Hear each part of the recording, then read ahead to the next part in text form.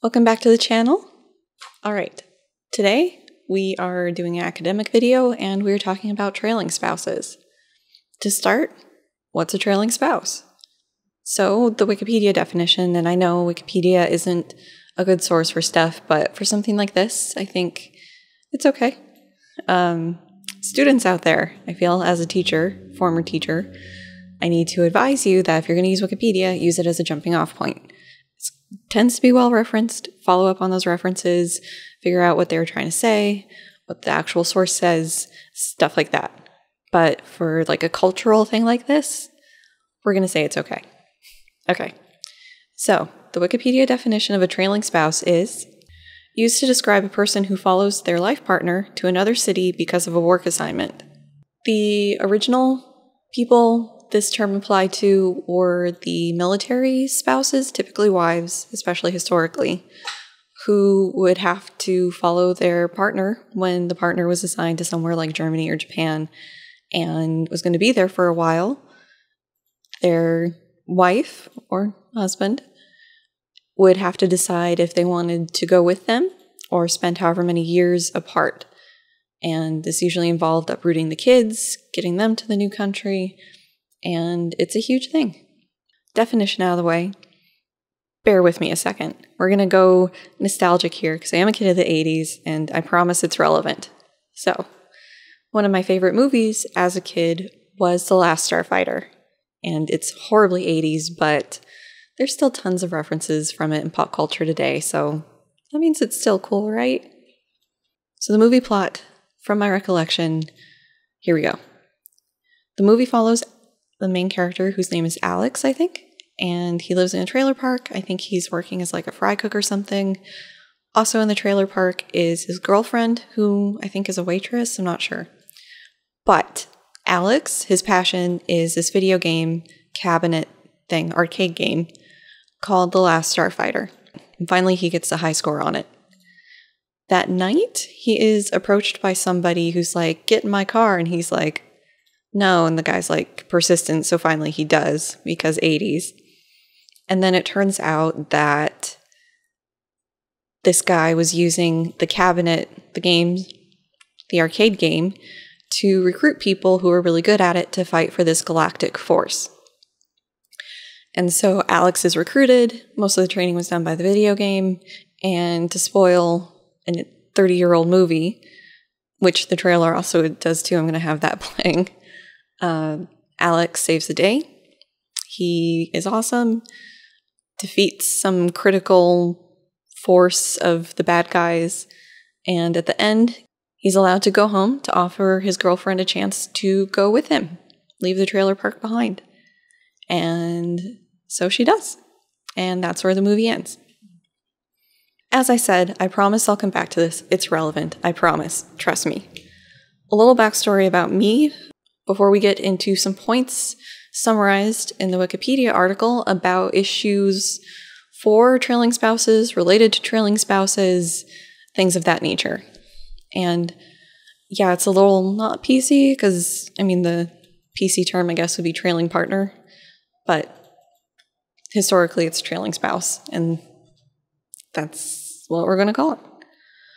Future me note, as I'm trying to find a fun image for the background of definitions and stuff, I'm seeing a push to call people in my situation expat women or expat men or expat whatever identity, because this is sort of going back to an idea I talk about in the NPD video with like the phrasing of stuff, where a central part of my identity isn't necessarily that I'm a trailing spouse. That's not the important thing. It's giving the trailing partner more agency in things. So there is a push to see it called that. So just for awareness purposes, there is also that, although at this point I'm not living in a different country, so I'm no longer an expat, so it's just complicated, and I identify as a trailing spouse, so that's what we're going with. When I was growing up, money was always tight. We never had a new car, which isn't that abnormal. We never went without food, so it definitely could have been worse. But Vacations were always done by staying at like KOAs and national parks, which, it's kind of cool, but if the weather was bad, we didn't have the option of staying at a motel. Like, we had to make do with camping. And if things broke, we had to save up to fix them. Like, a dryer broke at one point, so there were 6 or 7 months of hanging up our clothes while they saved up to fix a dryer. If a car broke, that was a crisis. So money was tight. And so this idea of the hero coming back and taking his girl with him on some faraway adventure appealed to me. I didn't go super into all the girly girl stuff, but that notion of being taken away on a magical journey by my eternal love or whatever definitely appealed to me as a kid. Other context before we get into the meat of the Wikipedia. I basically married my high school boyfriend. We started dating sophomore year of high school and then got married partway through undergrad for financial reasons. And yeah, so we've been together over half our lives at this point. And we've known each other before we really were settled into like what we were going to do with our lives. In high school, deciding on where to go to undergrad, there was a great in-state school option that I was able to talk my husband into going into and to talk him out going into the Army, which pre-2001 was a good call. And so we went to the same school for undergrad. I got him into physics. I got out of physics because that's what I thought I wanted to do. Turns out I can't do physics. And then for grad school, as I mentioned in the applying to grad school video, I applied to 10 schools, he applied to 9, he got into 2, I got into 1, and we just lucked out that one of those schools overlapped. And so that's where we went. We didn't have to make that tough decision yet. And in grad school, as I mentioned in the job drama video, when we were nearing our end in grad school, we decided that we didn't want to do the long distance thing. We wanted to stay together. Whoever got the best offer, we would go with that, and the other person would make it work. Funny story, husband thought that I was going to get the offer and he was going to make it work, but it turns out there's a bigger need for physicists than there are psychologists. Surprise! Sorry, honey. Husband got the postdoc. I became a trailing spouse. During his postdoc, I was able to be an adjunct, so that worked. After that, he became a scientist on his experiment, which required him being basically the on-call, on-site person for the experiment, which necessitated us moving to the middle of nowhere. And in the middle of nowhere, rural America, there's not exactly a huge need for cognitive psychologists. I tapped the local university, see if they needed teaching help. No dice. And so my options were like fast food, like McDonald's, or getting a commercial driver's license and driving oil trucks. Either of those were really appealing. My husband was being paid very well for the area we were living in, so I'll work on my skills. And worked on learning various things, and yeah. The experiment ends, he's brought back to home base for his job, basically, and I moved with him. That was the beginning of this year. Here, we thought I'd have an easier time finding a job, especially with some of the skill building I'd been working on, but either I'm overqualified or I'm underskilled, and there is no in between. And video for another day, but now I'm trying to make it work.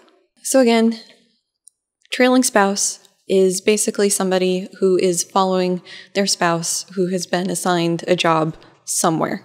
This is, as I said, frequently a military thing, but it's also true for academics, especially what we call the dual PhD, where both people in the relationships have a PhD. And that can be difficult trying to find solid work for both of them in the same place. Let's start working through the issues summarized in the Wikipedia article.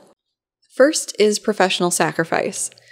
Basically, the trailing spouse has to abandon their career potentially if they have one established when their spouse gets whatever job that requires them move.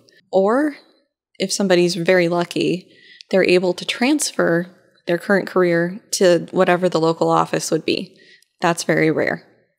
Usually, the trailing spouse basically has to quit and then try to pick up at the new place. Personally, at this point, I would be shocked if I end up back in academia, both in terms of what I want to do and also in terms of my competitive ability for getting a job in that field.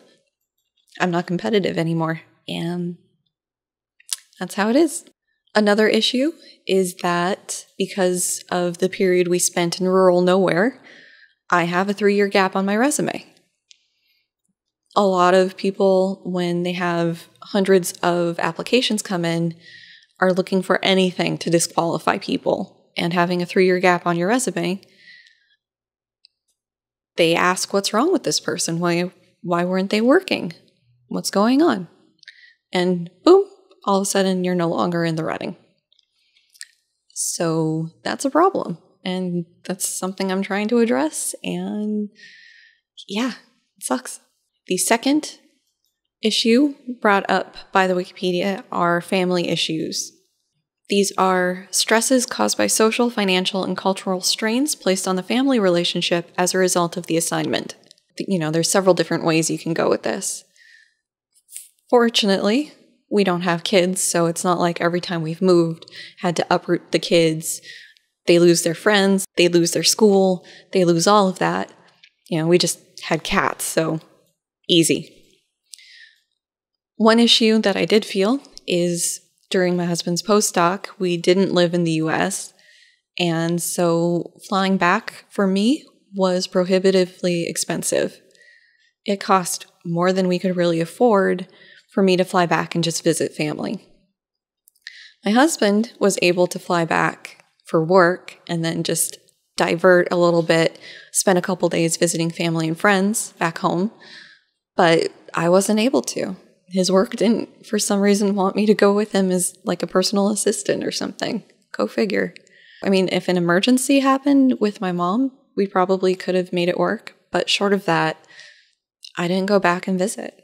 Another strain on us was a financial one, where almost all of our bills were in the US. My student loans, my husband's student loans, credit cards racked up during college, and a mortgage from a little place we bought pre-bubble pop. We've been renting it out, but, only recently have we started really making money on that. All our bills were basically in the US, and we were living in a different country whose dollar was not as strong as the US dollar, basically the entire time we were there. And so we were having to send money back into the US, take an exchange rate hit, and try to pay those bills, and that sucked too. Another issue is some people, like my sister-in-law, I think have a low opinion of me. My sister-in-law thinks that if you have a PhD, that means that you can just go to the job tree, shake it, and jobs will fall at your feet. And that's not the case, at least with the psychology PhD or cognitive psych PhD. The jobs just don't fall from the job trees like they used to. And because I'm not getting a job readily as a PhD, that means there's something wrong with me, or I'm lazy, or I'm stupid, or I'm not trying, or, any other number of things other than it's not just easy to get a job with a PhD just because you have a PhD. And I think a lot of people have that conception that PhD equals job, and that is certainly not the case anymore. Maybe it was 20 or 30 years ago, but it is not the case anymore. The third issue raised by Wikipedia, barriers to mobility, has 2 parts. The first is my willingness to relocate. And basically, since I've never really gotten a job, that's easy. Done. I'll move. No prob. But for other trailing spouses, that is more of an issue for them. I know some trailing spouses who initially moved with their physicist husband in both cases, and one of them looked around at the situation, looked at what her options were and decided nope, and then moved back to her home country. And the other decided this is okay, I can make this work, isn't using her degree at all, and has basically just been doing philanthropy work and raising their kids. And she's found happiness and contentment in doing that, but, you know, it is a shame that she had to sacrifice what she'd worked towards in order to stay with her husband and her kids. The second part of this is a lack of support by sponsoring employer to address the needs of the trailing spouse. Basically, what this means is when you have somebody getting hired, sometimes you're able to negotiate a spousal hire. I've seen this happen in university settings, usually within the same department, where the department really wants one person and they're like, hey, my wife or husband is also a physicist, can you make something work? And because they really want this person, they do. Either like a full tenure track professorship job or, you know, like a statistics analysis job that eventually transitioned into a full-time tenure track job. But in either case, the sponsoring employer was able to help place the spouse. That doesn't always work out, though. It typically hasn't worked out for me. When my husband was a postdoc, he was talking to his department secretary, and they were talking about like me for some reason, and my husband brought up that I was just finishing my PhD, and his secretary was like, oh yeah, no, the psychology department, they're always looking for people, she should apply. So it wasn't necessarily a spousal hire, but, you know, it was kind of through a connection. I was told about the job and then able to get the adjunct job sort of on my own merits. His employer wasn't really able to pull any strings for me when we lived in the middle of nowhere because I did not have any of the skills they needed for the experiment. And beyond that, they really couldn't hire me for anything. Where we are now, his bosses have tried, unsuccessfully, to help me find something. And, you know, they've gone through their networks, passed around my resume and CV, and gotten a couple tentative bites, but nothing solid has developed yet. But due to the nature of their work, they're not able to just make me a job. And so here I am. And again, this issue comes up where at least one of my husband's bosses has said that, oh, she has a PhD, she should have no problem finding a job. Which, again, thanks, husband's boss. But no, I am having trouble finding a job, and I don't think it's because there's something inherently wrong with me, but, you know, maybe I'm wrong. The fourth issue raised by the Wikipedia article are work-life challenges. These are difficulties associated with finding and maintaining meaningful work or other sense of worth while on assignments. I can definitely relate to this one. Before I did adjunct, I was feeling like I was pimping myself out to the lowest bidder. During the process, it ended up being a little bit better, although it was definitely humbling because I was absolutely the lowest person on the totem pole. Some members of the faculty were absolutely great to me. They were actually trying to encourage me to stay and figure out a way for me to get off of a contract year-by-year position, not full tenure track, not faculty, but something, so that's nice. But other people in the department wouldn't acknowledge me in the hallway, wouldn't make eye contact. I could be like, hi, and they would just walk right on by, not even acknowledge my presence. And I was also told that adjuncts were allowed to attend the department meeting every month, but I was strongly advised not to say anything. I was told that contract workers who speak up are often not asked back. So great. When we lived in rural, middle of nowhere, it was definitely an issue. Trying to find meaning in being a hausfrau when this was something I never thought I'd be doing with my life was difficult.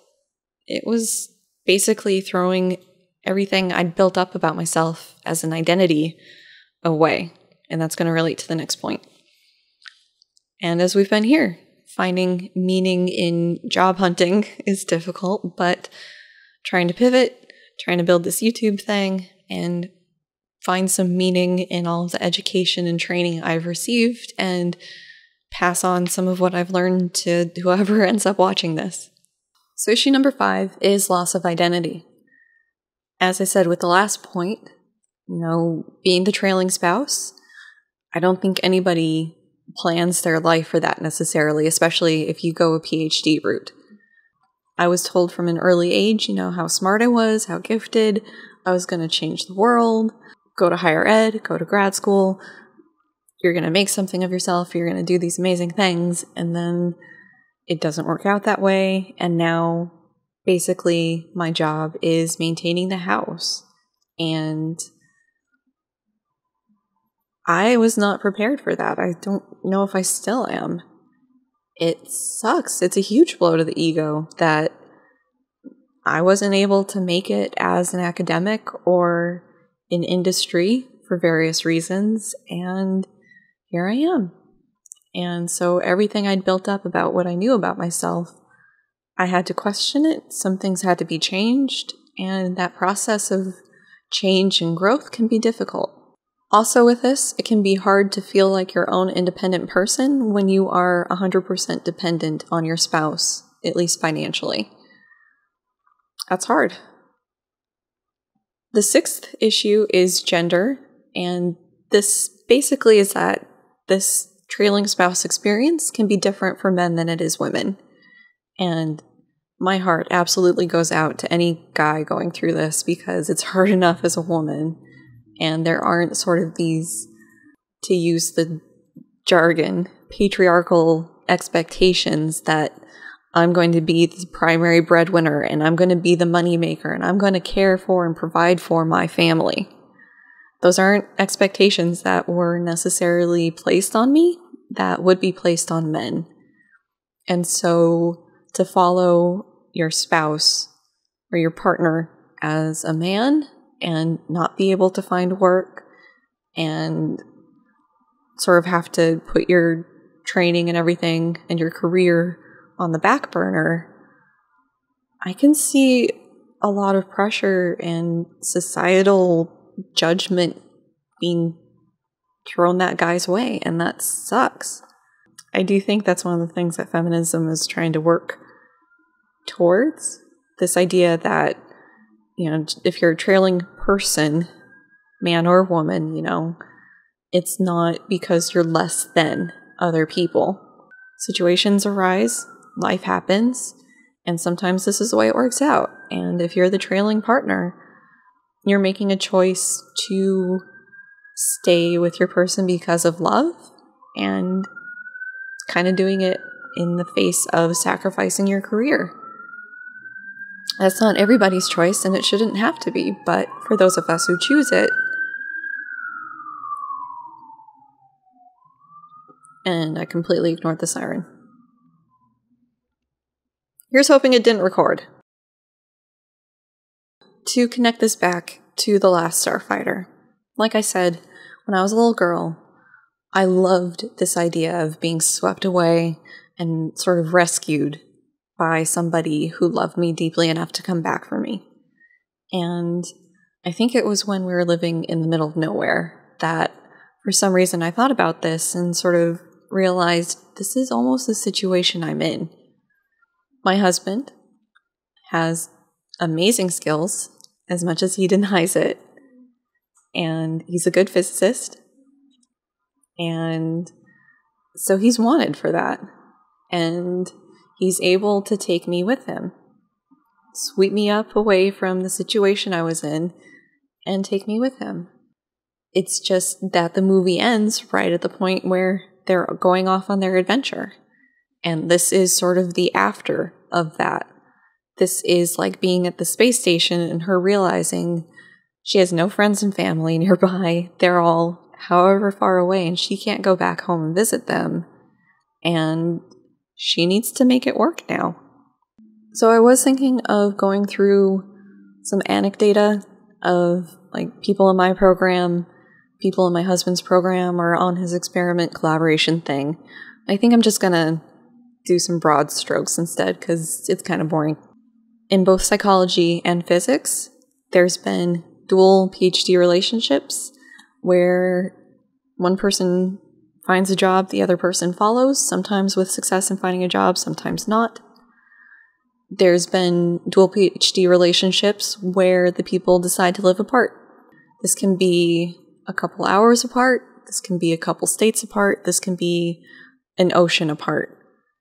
Some of them are still together, some of them are divorced. And it's really hard to say who would stay together and who would get divorced. Like, I really don't know how to predict that well. Just, it happens. Certainly, a lot of people, at least in the psychology department where I went to school, most of them met their spouse after they got their job appointment. So they became a professor and then they met their spouse. Sometimes it was a student. That's a story for another day. And, sometimes it was just somebody they met through some event or something. So to summarize, trailing spouses are a thing.